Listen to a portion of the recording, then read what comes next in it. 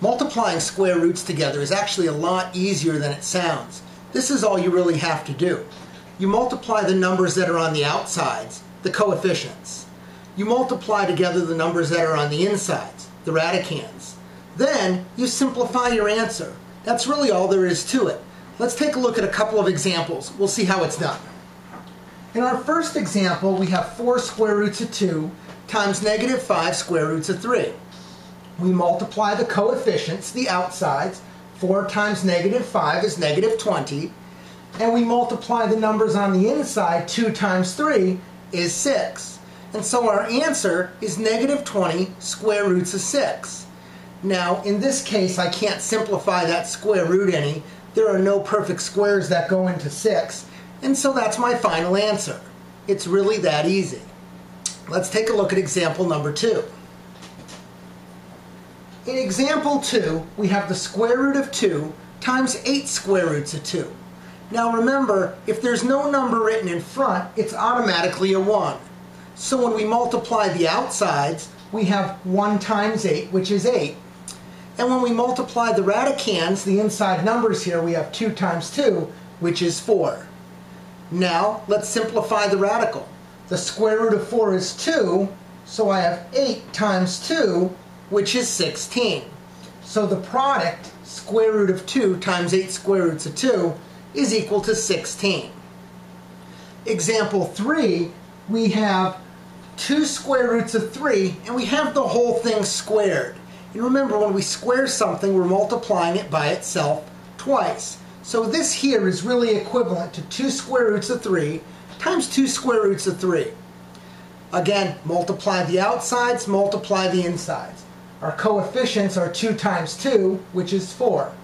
Our radicands are 3 times 3, which is 9. 4 times the square root of 9. Now let's see if we can simplify our radical. Well, the square root of 9 is 3.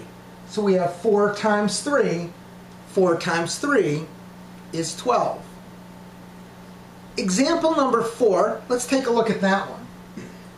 Example 4, we have the square root of 3 times the square root of 6. Once again, if there's no number written in front, it's automatically a 1. So we have 1 times 1, which is 1. Underneath the radicands here, we have 3 times 6, which is 18. So we have 1 square root of 18. Let's see if we can simplify this. Well, here's my list of perfect squares. 18 would be right there. 16, does that go into it evenly? No. 9, does that one? It sure does. 9 goes into 18 2 times. And so I'll break down the square root of 18 to the square root of 9 and the square root of 2. Square root of 9 is 3, and the square root of 2 doesn't simplify.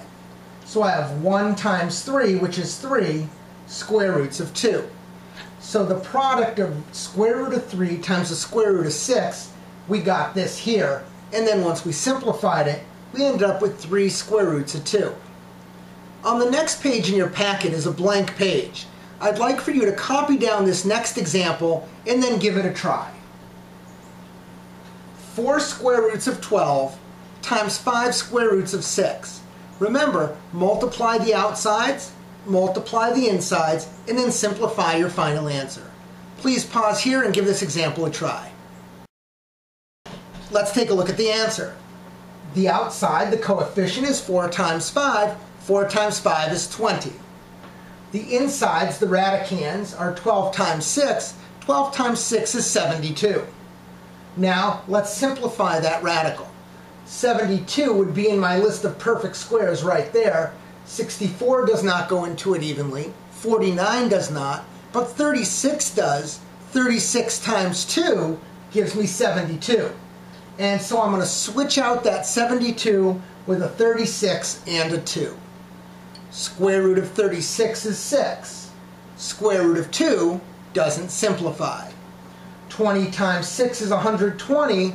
120 square roots of 2. This is how you multiply square roots. That's everything you need to know.